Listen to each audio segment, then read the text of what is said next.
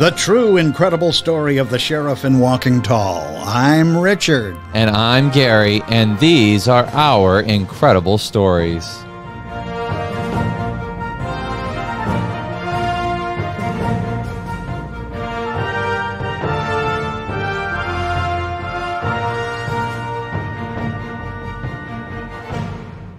Welcome back to all of our listeners around the world. We're happy to have you here with us again for another incredible story.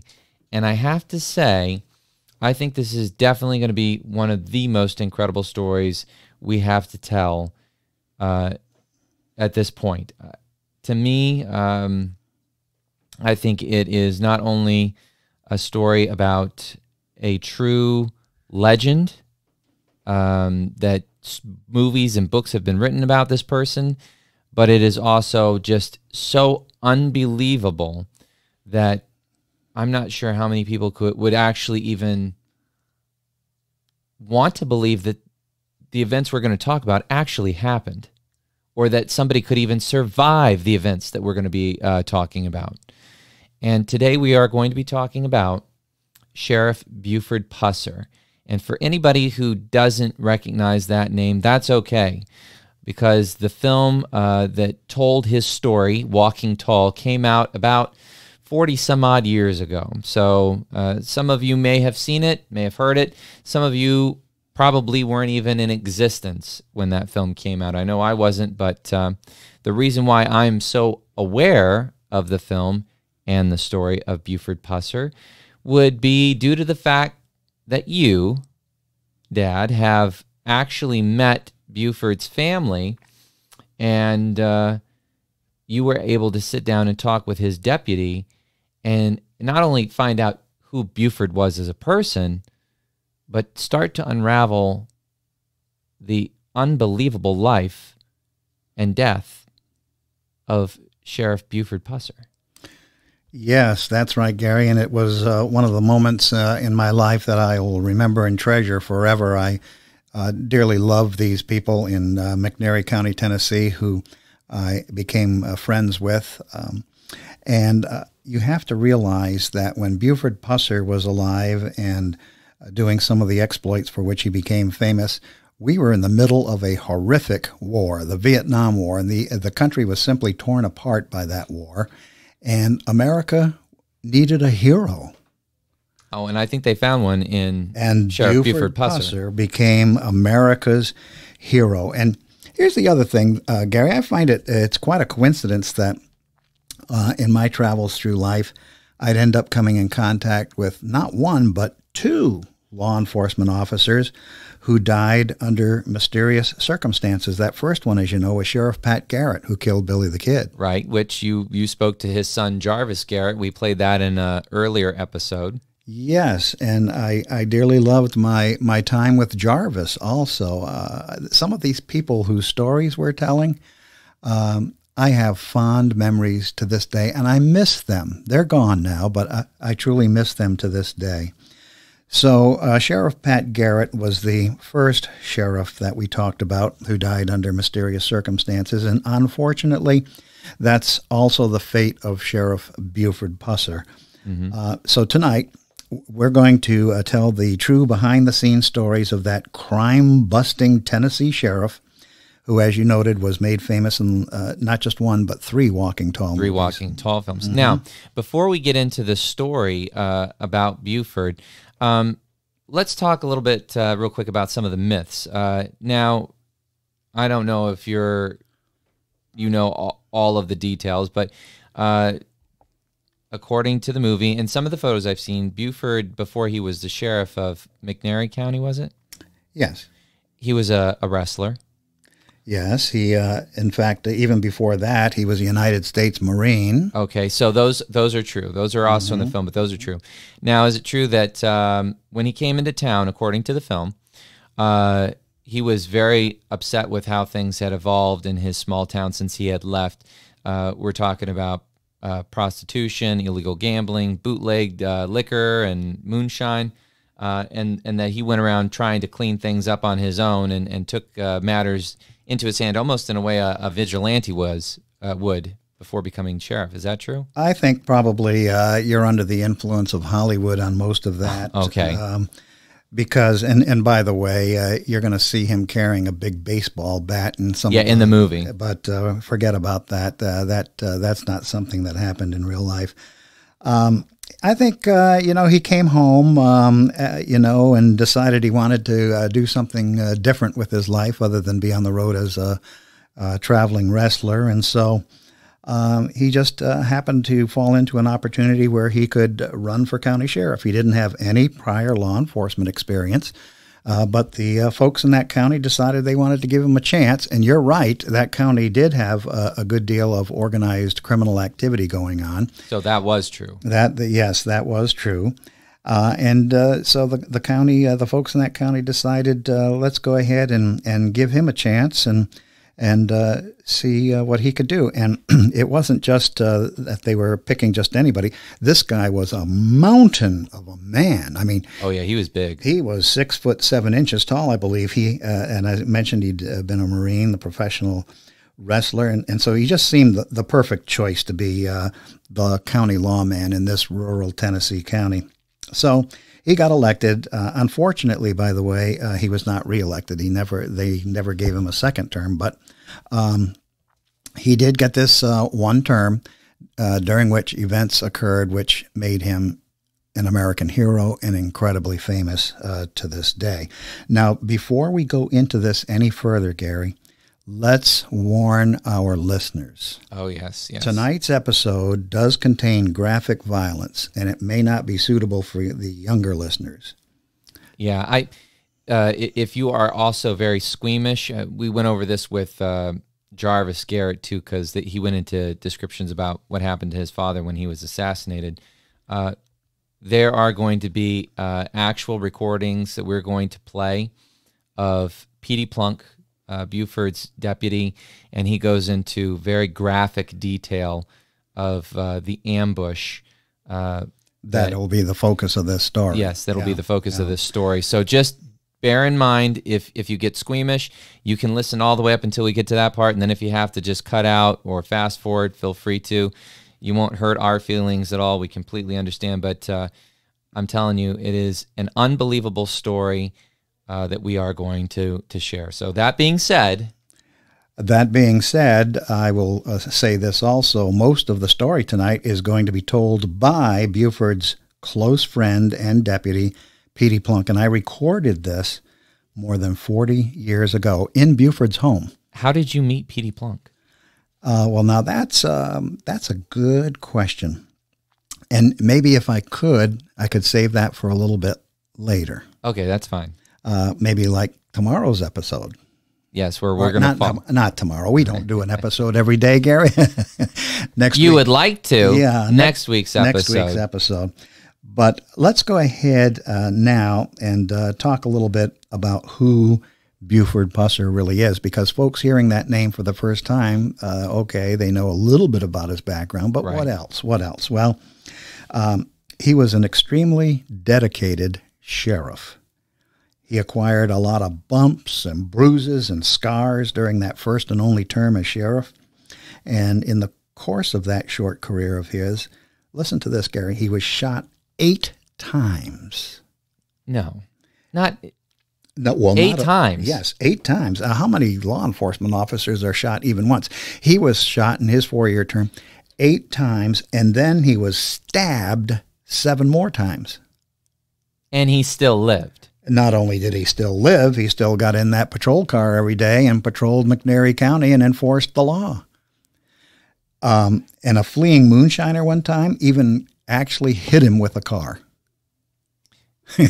Right now, the man is sounding more like the Terminator. Yeah. And less like a human being. But on the other hand, he was no stranger to pain. I mean, he must have had some huge county hospital bills. His back was broken in 3 places. He required 192 stitches after a particularly vicious stabbing, and he had also been beaten by some pipes and wrenches, not to mention being shot. So I have to ask you, Gary, do you think his county sheriff's salary is worth all that? No. And we're talking like small town. I seriously doubt he made anything close to what he deserved. No. But nothing in his past, however, ever prepared him for what we're about to describe, or what Petey Plunk is basically going to tell us about, which took place in August of 1967. Now, for this part of this story, as I mentioned, we're going to rely heavily on the words of Petey. And while we're all listening to this interview, we're going to hear Petey ask a question of someone, and a woman's voice is going to kick in. That's the voice of Helen Pusser, Buford's mother. So everyone can be on the lookout for actually listening not only to Petey Plunk, the deputy, but also Helen Pusser, Sheriff Buford Pusser's mother. So here's how the story starts, Gary. When that phone started ringing shortly before 4:30 in the morning, Buford Pusser had been in bed only for about an hour and a half. I guess he didn't go to bed till about 3 o'clock. And then he told his wife, after he put the phone down, there's some trouble down near Hollis Jordan's place. And his wife's name was Pauline, and she had also been awakened by the call. And she said, "Buford, I want to go with you." Now, Pauline Pusser pretty much knew her husband pretty well, Gary. She worried about him. I've already given you a dozen or more reasons why she should be worried. Somebody shot 8 times, stabbed 7, beaten with pipes, wrenches, back broken, 192 stitches. I think she had cause to worry, don't you? Sure.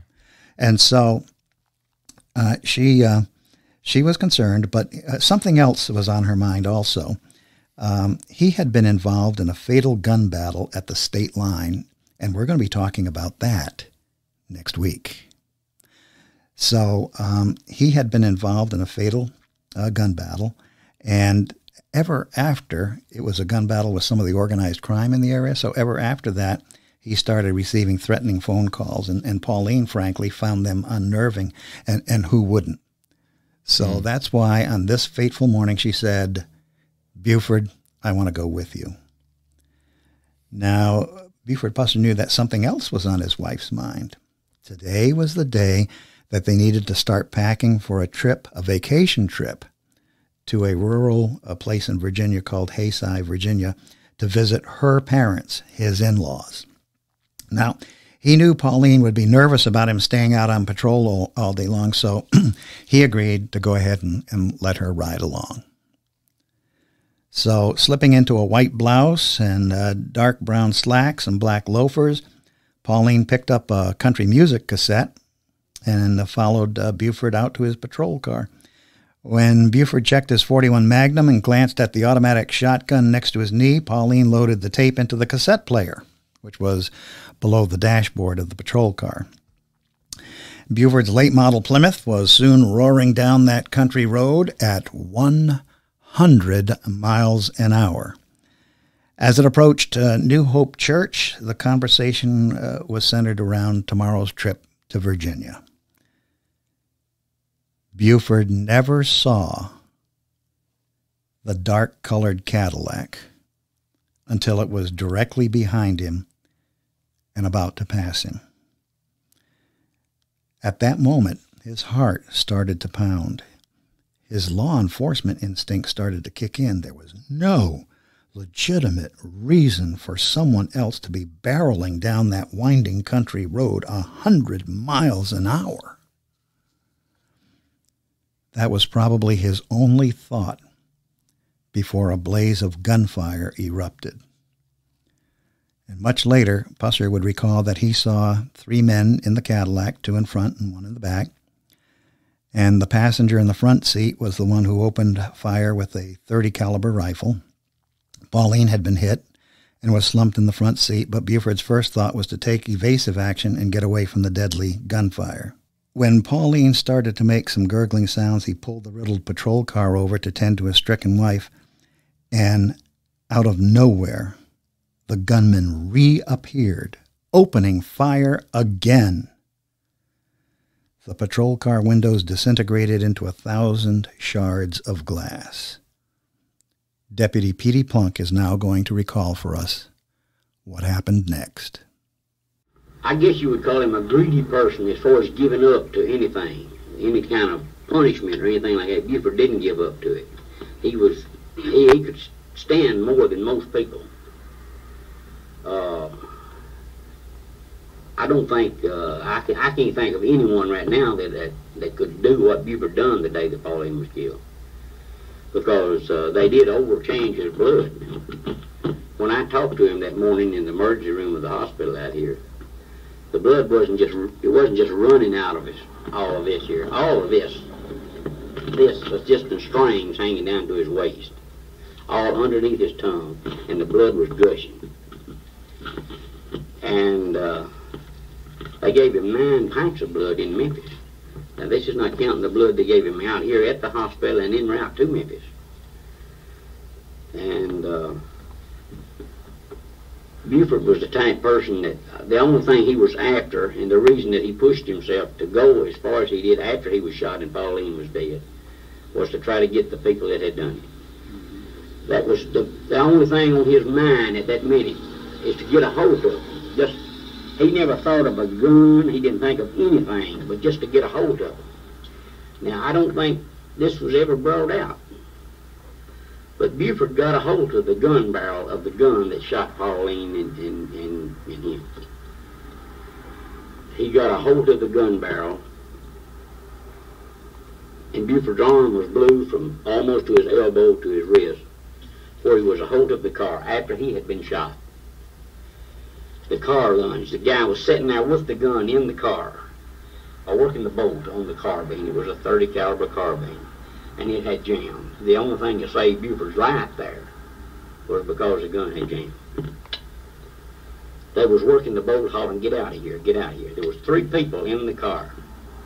There was 2 people in the driver, and the guy that done the shooting was in the front seat, and there was another person in the back seat of the car.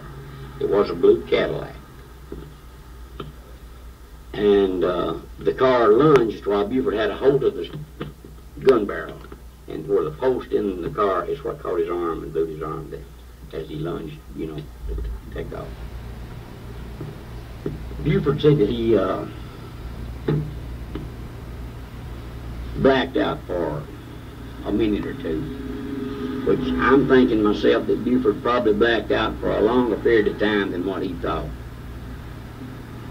He thought it was a minute or 2. It could have been 10, 15 minutes. Because the shock of Pauline being dead, the shock from the impact of his face being blowed off,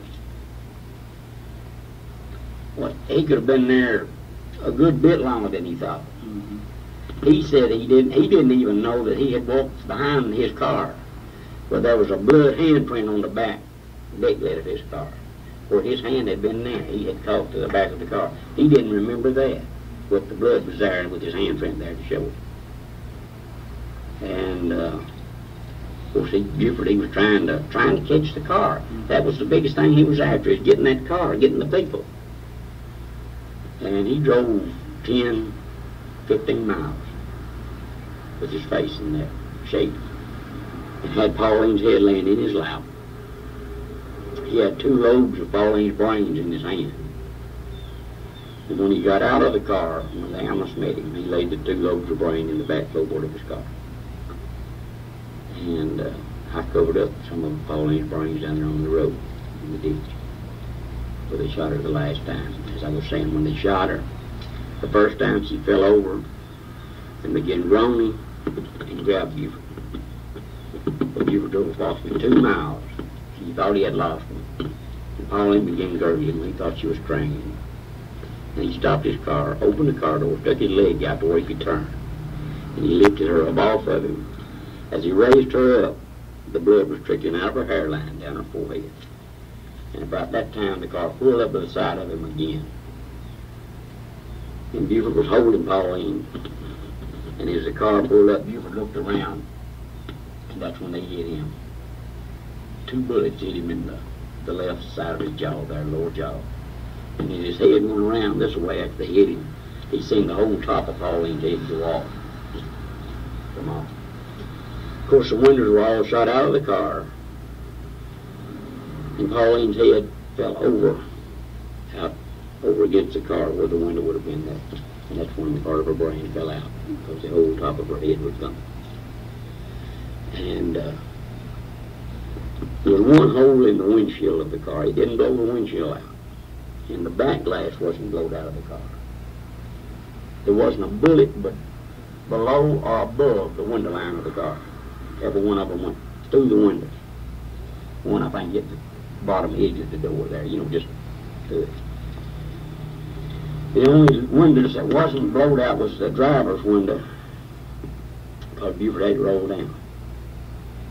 There was a hole in the windshield. There was bullets in the dash of the car, or bullet holes. The back glass, you couldn't even see through it. It was daubed with blood, bones, hair, brains. The seats of the car were completely covered in blood, brains, and bone, teeth. The floorboards, front and back. I believe I'd be safe in saying there was 1.5 inches of blood in the whole floorboard of the car. Of course, with the TBI, we tore the whole inside of the car out. Hunting a whole bullet, but we couldn't find one. Just slivers of them where they'd exploded, the bullets had when they hit. But Buford drove the car then from where it happened onto the state line, across the state line, or closer enough to the state line that he could see the Plantation Club, which is gone now, to see if this car was sitting there. He didn't see the car sitting there, so he come up 45 highway to the top of the hill this side of Jordan's place. There's a long bottom there. He could see across the bottom, and he didn't see any car lights or anything there. He didn't see any cars. He turned back. He went back to the state line with intentions of hitting the state line road, which follows the state line down there. But by that time, he had lost so much blood, he began blacking out. And he blacked out, and he come to himself. He was back down there where he had got shot himself and where they finished falling off.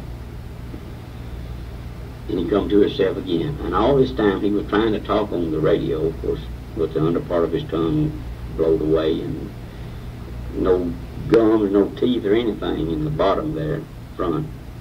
He'd just get a word out now and then that you could understand. Which the chief of police at that time, Hugh Kirkpatrick, he understood Buford enough to say 45 south and ambulance. So he got the ambulance, and he himself went down there.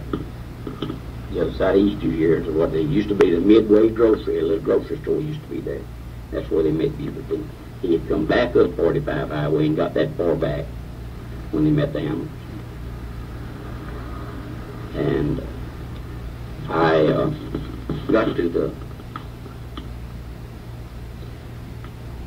hospital before they carried him on to Memphis.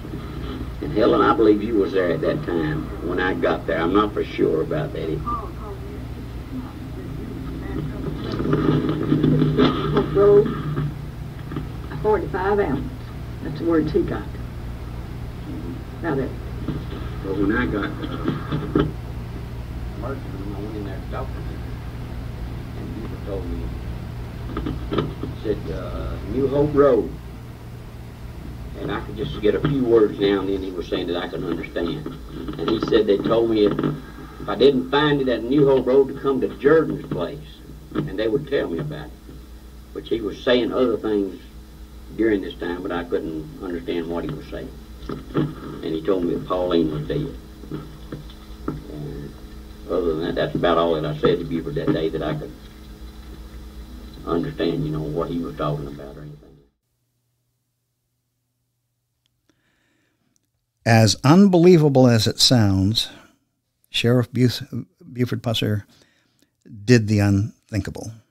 Petey tells us that Buford put the patrol car in gear, raced after the fleeing killers. However, his wounds were so grave that he would soon have to pull over. He passed out from loss of blood, and that's how Petey found him. At the time, Buford didn't know it, but he was about to become America's national hero, lionized in that series of films by Bing Crosby Productions. And it's always going to be, for me, Gary, a source of great pride to know that I had a small part in creating that legend. A few years after his death, I wrote an article about Buford Pusser for True Detective magazine.